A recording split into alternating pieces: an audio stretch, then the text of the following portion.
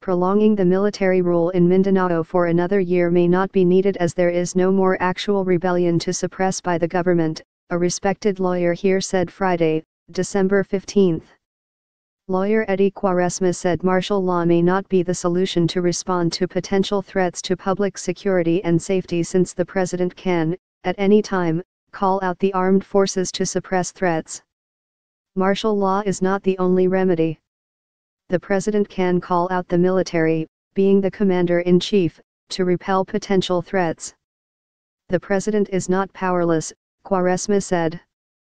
Quaresma is the president of the Integrated Bar of the Philippines Misamis Oriental, IBP MISOR, but clarified he is not speaking in behalf of the organization as the lawyers group has yet to issue an official statement on the matter.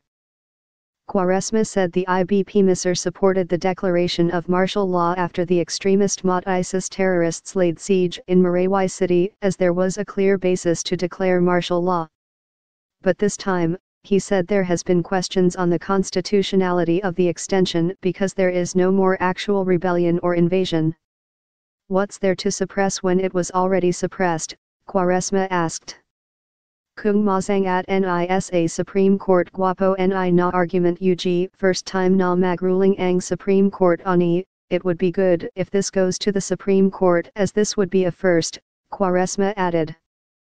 The IBP MISOR president said he is aware and understands that those who oppose martial law fear that human rights violations and abuses may escalate. He said the allegations of abuses such as looting allegedly perpetrated by government forces during the 5-month-long fighting in Maraywai should be investigated.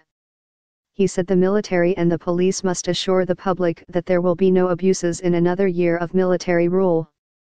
He said should there be complaints and reports of violations of human rights, the IBP MISOR is ready to give legal assistance and support to the victims. Meanwhile, Misamis Oriental Governor Yevgeny Mno said he will keep an eye and coordinate with the authorities to ensure the proper implementation of martial law for another year. Mno said the extension of martial law will help maintain peace and order as the government starts the rehabilitation and rebuilding of war-torn Maraywai City. I feel safe in Misamis Oriental because the police is vigilant in conducting checkpoints and in advising the public against bad elements, Mno said. Mno said he is confident that the administration of President Rodrigo Duterte will not allow and tolerate abuses and violations of human rights while martial law is in effect.